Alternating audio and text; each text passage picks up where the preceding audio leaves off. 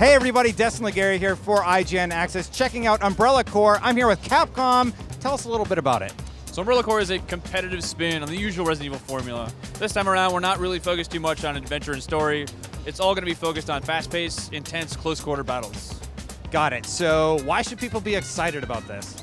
So there are tons of shooters out there. There are a dime a dozen. But what we can bring in terms of Umbrella Corps, we really focus things on the multiplayer and also wanted to make it unique by bringing some of the Resident Evil world and lore and characters in there as well. So there's a light backstory. You know, Umbrella, Will Pharma, Tricell, they're all warring corporations. In the game, in the execution side, that falls into, okay, the game is 3 versus 3 for the most part. In the demo that we're showing off today is called One Life Match Mode.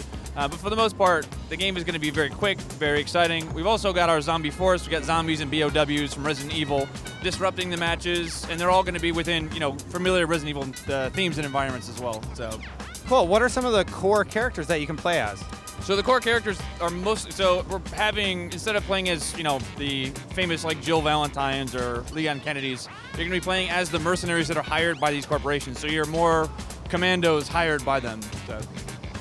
So is it just 3v3 deathmatch, or are there other modes? So 3v3 One Life Match Mode, that's the only mode, the competitive mode that we've talked about just yet. We also just announced a single-player offline mode called The Experiment. It's just kind of a supplement to the multiplayer package as well. It's a suite of different challenge modes, up to, I think it's over 20. Just a little bit of extra stuff that's offline content.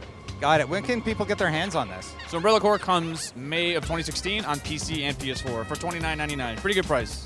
Cool. Well, thank you very much for taking some time to talk to us. Guys, what else do you want to see? Tweet at IGN Access with the hashtag IGNPAX, and we'll check it out for you. And for more on all things gaming, you're still in the right place. IGN.